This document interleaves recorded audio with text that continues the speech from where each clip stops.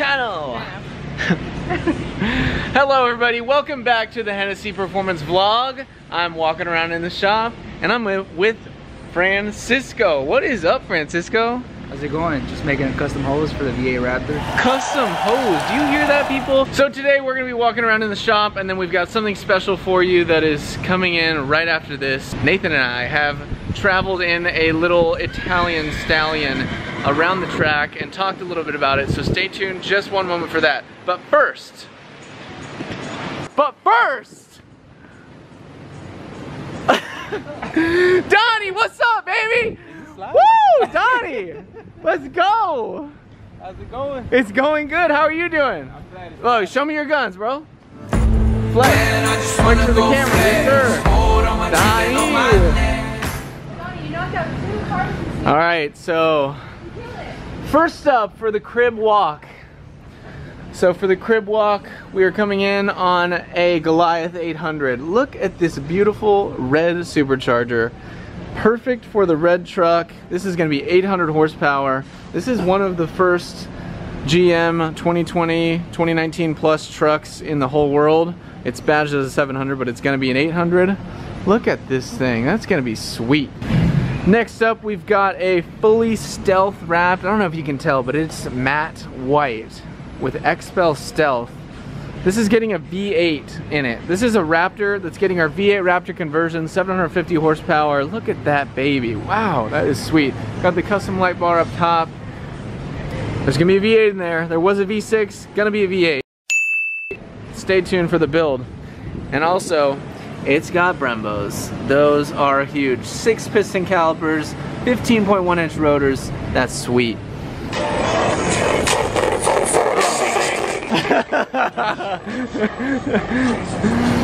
Daniel, are you serious? You just got this build. Let me tell you guys, Daniel right here is the master technician that builds GT350s with superchargers. Are you serious? 850 horsepower. He got this build this morning. He does these faster than anyone in the entire world. And not just faster, but better. You started when? 1 o'clock. He started this thing at 1 o'clock. 1 o'clock, people. It's like 3:30. He's already got the blower on there. He's a master. He's done, how many of these have you done? Like 100 plus? A lot. That's insane. Over 100.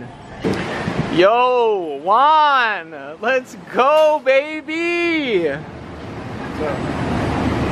Dude, check out this polished blower. I can see myself in that thing. My gosh, 700 horsepower in a truck? This is gonna be amazing. Look at this thing. Wow. What do you think about 700 horsepower in a truck? I think that's awesome. It's pretty awesome. I think so too, man. Good job. James, baby. What is up, James? Look at the kicks. Got the fresh kicks. Nice and dirt. Smile. Look at this Heisman right here. Heisman. James, baby, tell me what you're doing, man. Working on this 06 Corvette. It's getting our 850 package. The heads cam, lower pulley, headers, just the works. You know, these things sound freaking incredible when they're done. They make good power. They put the power down well. This is probably one of my favorite cars that we build, man. I love these things. I'm excited to be building them. The classic LT4 coming with 640 horsepower, 650 actually on this car from the factory, and we're turning it up to 850. That's pretty insane. Also, tell me about your most memorable tattoo. I'd say it's this one. I got this to commemorate my trip to Dubai. This is kind of going to be my traveling sleeve. Any state that I've lived in or any country that I visit. Got Texas on there, of course. Can't forget the Lone Star State. Sweet. Yeah, the bits will be full. I'm working on it. Got my arm already done. Boom.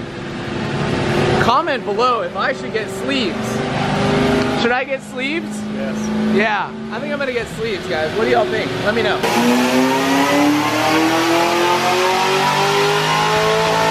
Today we're gonna do something a little bit different. I've got Nathan Malinek here. He is our Director of Design for Hennessey Performance and Hennessey Special Vehicles. He leads all of our design for the entire company in terms of how anything's gonna look, how anything's gonna feel, the design DNA of our company, and all sorts of other things. Thanks for joining me on this cool segment. Today we're gonna get a little bit of the design perspective. Let's do it. How do you feel? I'm feeling good, I'm ready to go. So we are in a Lamborghini Huracan. This car is here getting a twin turbo system. We're still finalizing our baseline testing, and Nathan actually has never been in a Lamborghini Huracan, is that correct? Yep, first time. First time. So we're gonna talk a little bit about this car and what we like, what we don't like, and we'll just see how it goes.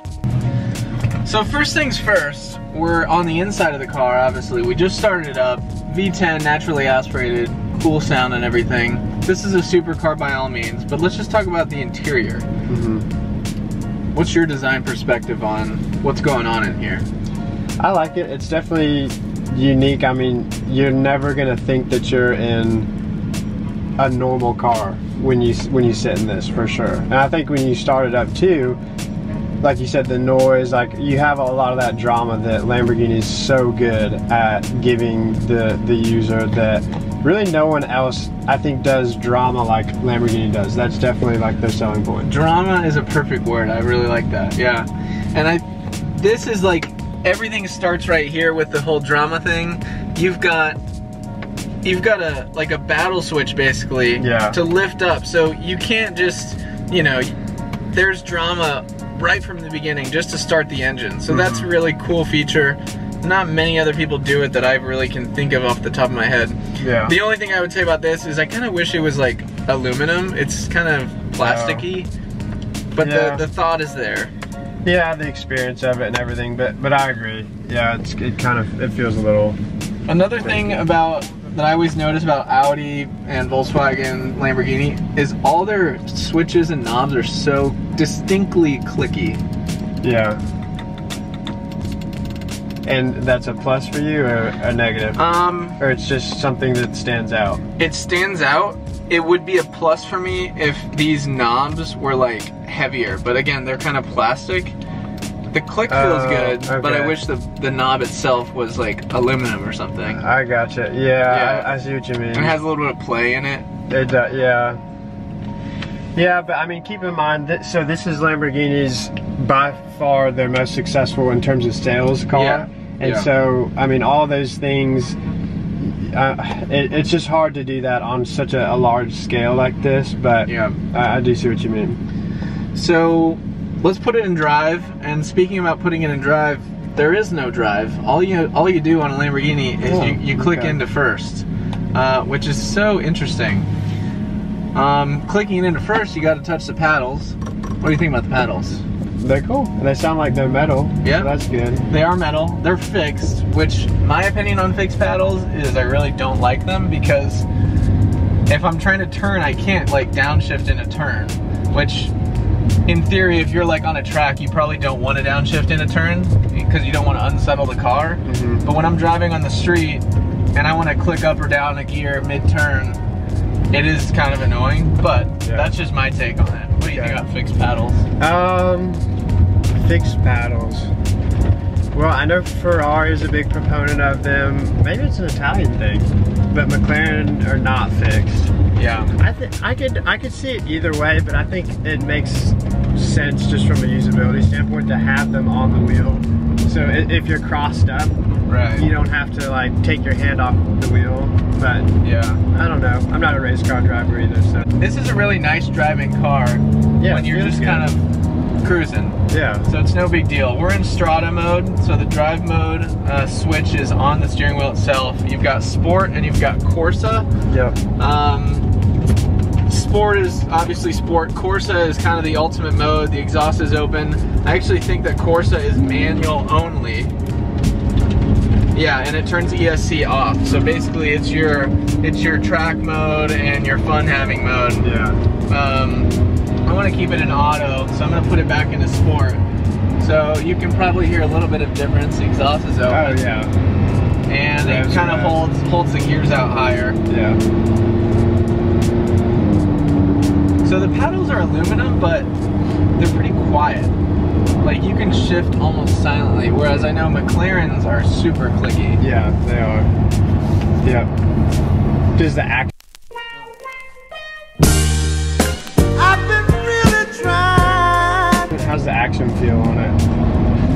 The action of shifting. feels good.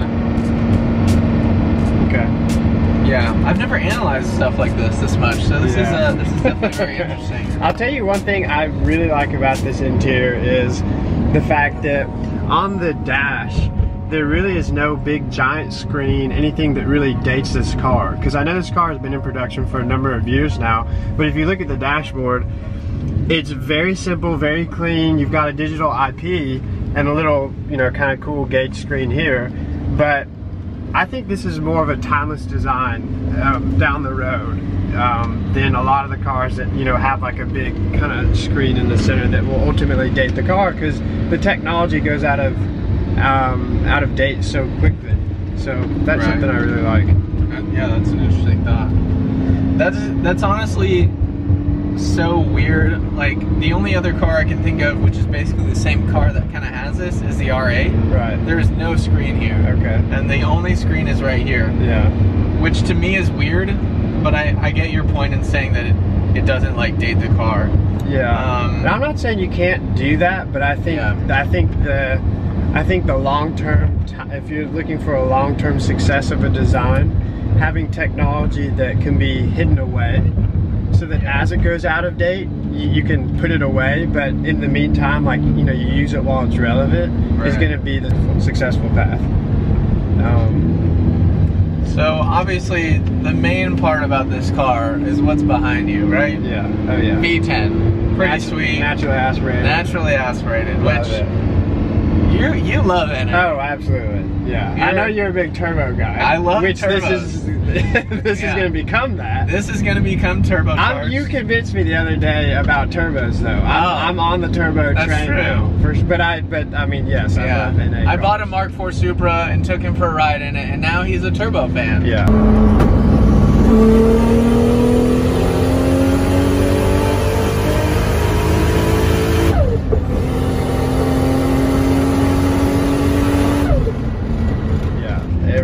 So it's that easy. Yeah. And when you get a chance, when this is done, when we take it out again and do the same thing, this car is going to be so different. How much horsepower is this getting?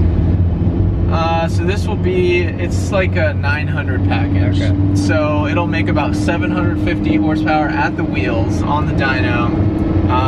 And right now they're baseline in the mid 500s. Okay, so it's going to pick up over 200 horsepower at the tire. And it's a completely changed car. Yeah, I believe it's a different car. Yeah. So let's continue our baseline testing and just see how this thing sounds. Let's do it.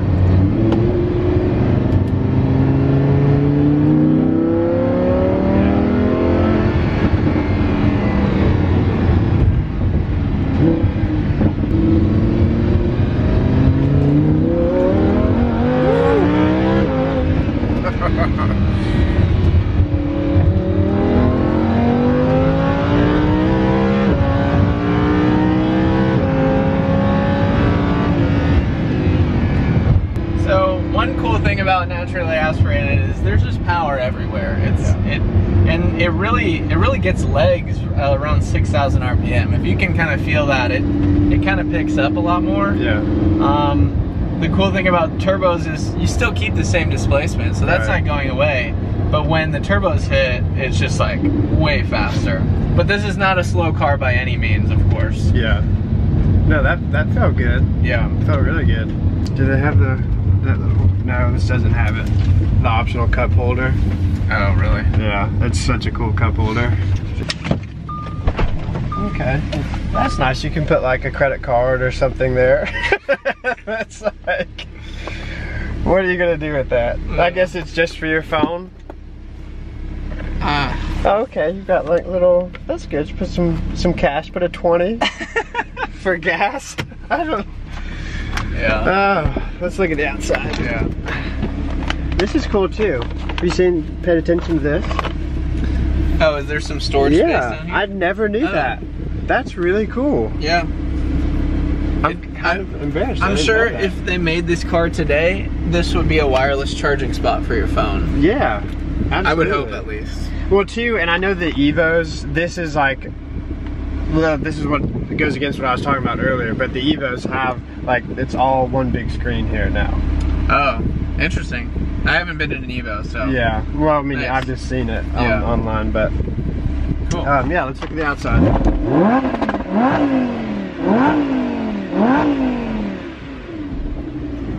It sounds pretty good. You can't beat that noise.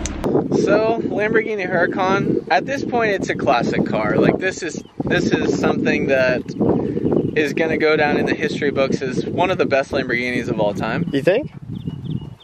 I would say it has to, right? It's had a long life cycle. Yeah, definitely a lot. Yeah. The sales have been tremendous. Yeah, they've been huge. There's some racing, you know, success that they've had in terms of. That's like, true. Yeah, the Corsa. Yeah. They've had. You probably know more so on the racing success, but I'm talking about like these cars get so heavily modified, and there's a lot of records broken in like rolling quarter miles, half miles, and stuff. Yeah. There's people that modify these to 3,500 horsepower and are doing 236 miles an hour in a rolling quarter mile. So That's crazy. Pretty phenomenal. It is. What do you think about this car, man? You want my honest? I want your honest opinion. Okay, well, I agree. I think it's a classic Lamborghini. I think it's definitely a Lamborghini, for sure. Like, you would never mistake this for a Ferrari or for Aston Martin, for a McLaren. One of the things that is so cool to me on this car is the theme. What is it, hexagonal, or each, if you look on a lot of different, this is, I mean, people know this, but there's like 1, 2, 3, 4, 5, 6 sides. 6 sides on the mirrors. There's, like even on the greenhouse kind of surround, if you count them right here, there's 6 There's sides. hexagons everywhere on this car. Everywhere. That's a kind of cool theme that they did throughout the car. I think the proportion of it is really nice. Like this is not a big car. No. In terms of, like, is this my favorite car of all time? No, it's not. I love the wheels. These are classic Italian wheels that Alfa and others have done. But again, if you look on these wheels, there's 6 sides to the wheels. Typically, it would just be a circle like on the Murcielago, but there's 6 sides even on the wheels. I think the front, the DRG down the road graphic is really nice, super distinct. I mean, this is a great view. Yeah, yeah, this car looks good. Really good looking car.